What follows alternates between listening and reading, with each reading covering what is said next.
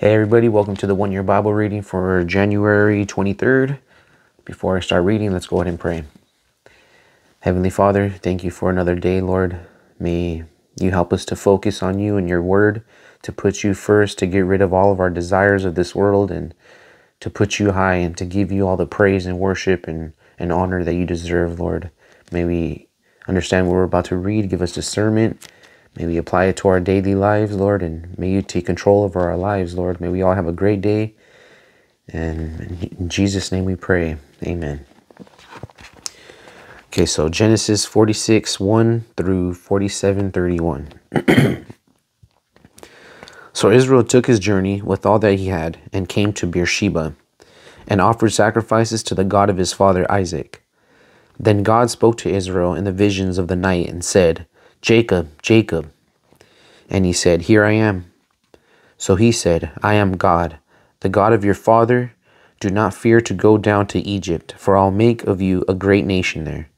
I will go down with you to Egypt, and I will also surely bring you up again. And Joseph will put his hand on your eyes. Then Jacob arose from Beersheba, and the sons of Israel carried their father Jacob, their little ones and their wives, in the carts which Pharaoh had sent to carry him. So they took their livestock and their goods, which they had acquired in the land of Canaan, and went to Egypt, Jacob and all his descendants with him, his sons and his sons' sons, his daughters and his sons' daughters, and all his descendants he brought back with him to Egypt. Now these were the names of the children of Israel, Jacob and his sons, who went to Egypt. Reuben was Jacob's firstborn. The sons of Reuben were Hanok, Palu, Hezron, and Carmi. The sons of Simeon were Jemuel, Jamin, Ohad, Jashin, Zohar, and Shaul, the son of a Canaanite woman. The sons of Levi were Gershon, Kohath, and Merari. The sons of Judah were Onan, Shelah, Perez, and Zerah. But and Onan died in the land of Canaan. The sons of Perez were Hezron and Hamul. The sons of Issachar were Tola, Puva, Job, and Shimron. The sons of Zebulun were Sered, Elon, and Jahleel. These were the sons of Leah, whom she bore to Jacob in Padan Aram, with his daughter Dinah. All the persons, his sons and his daughters, were 33. The sons of Gad were Ziphion, Haggai, Shuni, Esbon, Eri, Arodai, and Areli. The sons of Asher were Jimnah, Ishua, Isui, Beriah, and Sarah, their sister. And the sons of Beriah were Heber and Machiel. These were the sons of Zilpah, whom Laban gave to Leah his daughter, and these she bore to Jacob, 16 persons. The sons of Rachel, Jacob's wife, were Joseph and Benjamin, and to Joseph in the land of Egypt were born Manasseh and Ephraim, whom Asenath, the daughter of Potipharah, priest of On, bore to him. The sons of Benjamin were Bela, Besher, Ashbel, Gera, Naaman, Ehi, Rosh, Mippim, Huppim, and Ard. These were the sons of Rachel who were born to Jacob, 14 persons in all. The sons of Dan were Hushim. The sons of Naphtali were Jazeel, Guni, Jezer, and Shillem. These were the sons of Bilhah, whom Laban gave to Rachel his daughter, and she bore these to Jacob, 7 persons in all. All the persons who went with Jacob to Egypt, who came from his body, besides Jacob's sons' wives, were 66 persons in all. And the sons of Joseph, who were born to him in Egypt, were 2 persons. All the persons of the house of Jacob who went to Egypt were 70. Then he sent Judah before him to Joseph, to point out before him the way to Goshen. And they came to the land of Goshen. So Joseph made ready his chariot and went up to Goshen to meet his father Israel. He presented himself to him and fell on his neck and wept on his neck a good while. And Israel said to Joseph, Now let me die, since I have seen your face, because you are still alive. Then Joseph said to his brothers and to his father's household, I will go up and tell Pharaoh and say to him, My brothers and those of my father's house who are in the land of Canaan have come to me, And the men are shepherds, for their occupation has been to feed livestock. And they have brought their flocks, their herds, and all they have. So it shall be, when Pharaoh calls you and says, What is your occupation? That you shall say, Your servant's occupation has been with livestock from our youth even till now, both we and also our fathers, that you may dwell in the land of Goshen. For every shepherd is an abomination to the Egyptians. Then Joseph went and told Pharaoh and said, My father and my brothers, their flocks and their herds, and all that they possess, have come from the land of Canaan, and indeed they are in the land of Goshen. And he took 5 men from among his brothers and presented them to Pharaoh. Then Pharaoh said to his brothers, What is your occupation? And they said to Pharaoh, Your servants are shepherds, both we and also our fathers. And they said to Pharaoh, We have come to dwell in the land, because your servants have no pasture for their flocks, for the famine is severe in the land of Canaan. Now therefore, please that your servants dwell in the land of Goshen. Then Pharaoh spoke to Joseph, saying, Your father and your brothers have come to you. The land of Egypt is before you. Have your fathers and brothers dwell in the best of the land. Let them dwell in the land of Goshen. And if you know any competent men among them, then make them chief herdsmen over my livestock. Then Joseph brought in his father Jacob and sent him before Pharaoh. And Jacob blessed Pharaoh. Pharaoh said to Jacob, How old are you? And Jacob said to Pharaoh, The days of the years of my pilgrimage are 130 years. Few and evil have been the days of the years of my life, and they have not attained to the days of the years of the life of my fathers in the days of their pilgrimage. So Jacob blessed Pharaoh and went out from before Pharaoh. And Joseph situated his father and his brothers, and gave them a possession of the land of Egypt, and the best of the land, and the land of Ramses, as Pharaoh had commanded. Then Joseph provided his father, his brothers, and all his father's household with bread, according to the number of their families. Now there was no bread in all the land, for the famine was very severe, so that the land of Egypt and the land of Canaan languished because of the famine. And Joseph gathered up all the money that was found in the land of Egypt and in the land of Canaan, for the grain which they bought, and Joseph brought the money into Pharaoh's house. So when the money failed in the land of Egypt and in the land of Canaan, all the Egyptians came to Joseph and said, Give us bread, for why should we die in your presence? For the money has failed. Then Joseph said, Give your livestock, and I will give you bread for your livestock, if the money is gone. So they brought their livestock to Joseph, and Joseph gave them bread in exchange for the horses, the flocks, the cattle of the herds, and for the donkeys. Thus he fed them with bread in exchange for all their livestock that year. When that year had ended, they came to him the next year and said to him, We will not hide from my lord that our money is gone. My lord also has our herds of livestock.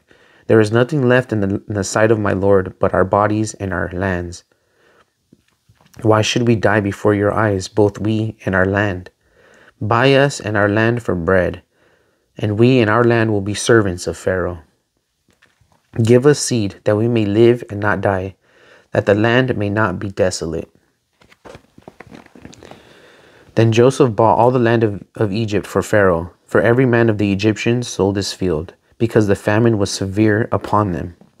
So the land became Pharaoh's, and as for the people, he moved them into the cities, from one end of the borders of Egypt to the other end. Only the land of the priests he did not buy, for the priests had rations allotted to them by Pharaoh, and they ate their rations which Pharaoh gave them. Therefore they did not sell their lands. Then Joseph said to the people, Indeed, I have bought you and your land this day for Pharaoh. Look, here is seed for you, and you shall sow the land. And it shall come to pass in the harvest that you shall give 1/5 to Pharaoh. 4/5 shall be your own, as for seed for the field and for your food, for those of your households, and as food for your little ones. So they said, You have saved our lives. Let us find favor in the sight of my Lord, and we will be Pharaoh's servants. And Joseph made it a law over the land of Egypt to this day, that Pharaoh should have 1/5, except for the land of the priests only, which did not become Pharaoh's. So Israel dwelt in the land of Egypt, in the country of Goshen, and they had possessions there and grew and multiplied exceedingly. And Jacob lived in the land of Egypt 17 years. So the length of Jacob's life was 147 years.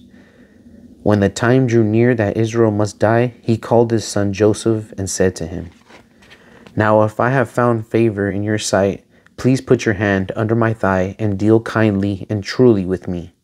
Please do not bury me in Egypt, but let me lie with my fathers.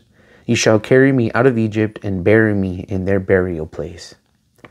And he said, I will do as you have said. Then he said, Swear to me. And he swore to him, so Israel bowed himself on the head of the bed. Okay, that was the Old Testament.